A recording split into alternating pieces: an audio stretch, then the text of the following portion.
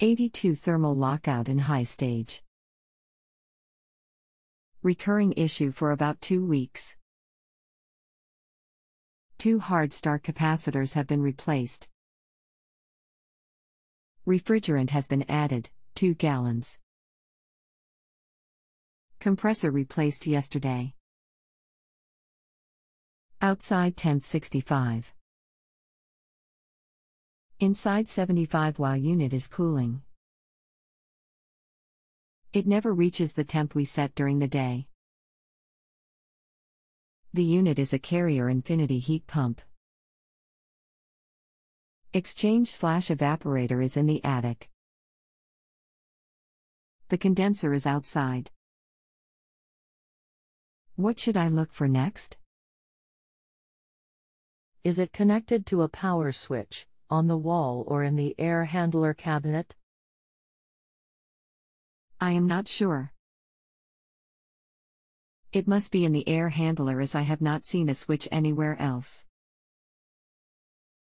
How long has this been going on with your carrier heat pump?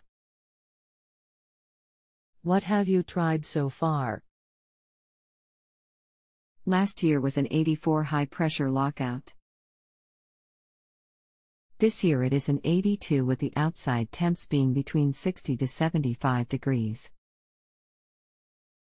The company we purchased from has 2 hard start capacitors have been replaced. Refrigerant has been added, 2 gallons. Compressor replaced yesterday. Anything else we should know to help you best? We have had problems maintaining cooling upstairs. I can understand in the heat of summer, but 75 inside when it is 65 outside. Downstairs unit pushes cold air with no problem. Upstairs, the air is not cold coming through the registers. It is more forceful since the compressor was replaced yesterday.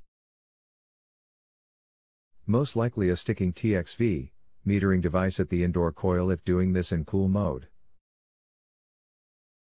Have them watch the gauges and see if there is any fluctuation or rapid rise in liquid pressure when it locks out. Thank you.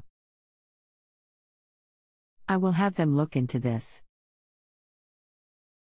Feel free to follow up and let me know what is found.